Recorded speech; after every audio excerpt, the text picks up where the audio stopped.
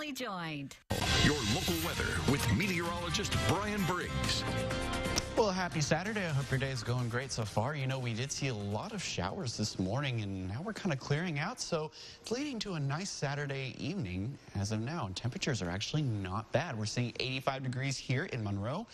Feeling like 91, so not all that bad. And you could actually see there was a little shower kind of off in the distance there. And yeah, we've just been seeing those periodic showers and storms today.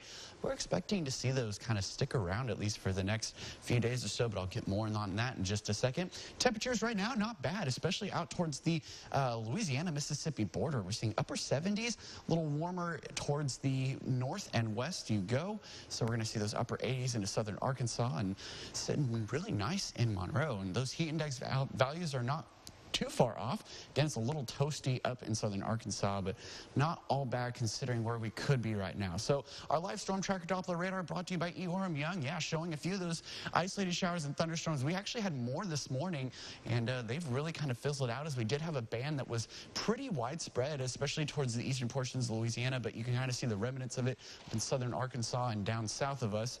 And it doesn't look like we're going to really see those sticking around. So here's kind of a recap again. This is all due to an area of low pressure that's off the Gulf Coast. You can see widespread showers and thunderstorms kind of just moving on around this low pressure system.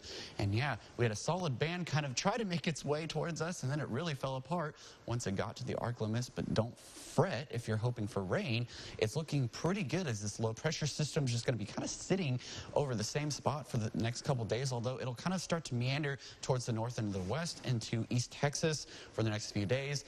And when that does, it's just going to bring us, rounds of showers and thunderstorms beginning, as we saw today, continuing into Sunday and into Labor Day, unfortunately, as well. But hey, we really need that rain as drought conditions are still sticking around the arc limits, especially those of us out towards the western parishes. We really need to see that rainfall. And this is some good news as we do see a pretty decent chance of that heading into the next couple days. So let's time it out on Future Tracker. Again, you can kind of see those showers and storms kind of, hanging around for the next, even, after the sun goes down. The majority of them will wrap up after the sun sets, but we could still see them at any point of the day. And then Sunday afternoon, again, you can see widespread showers and thunderstorms redeveloping as just waves of energy come off of this low pressure system.